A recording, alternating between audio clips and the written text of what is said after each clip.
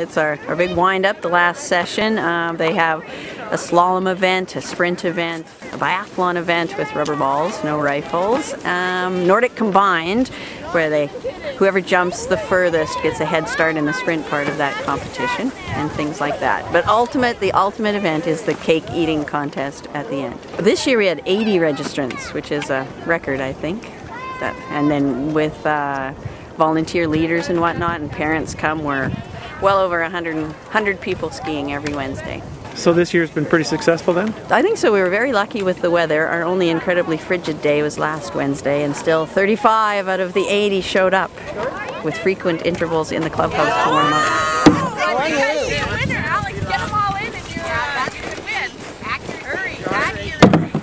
I had dreams.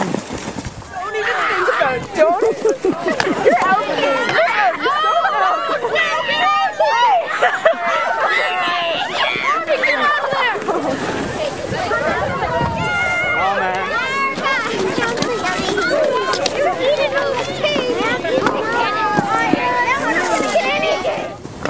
Hey!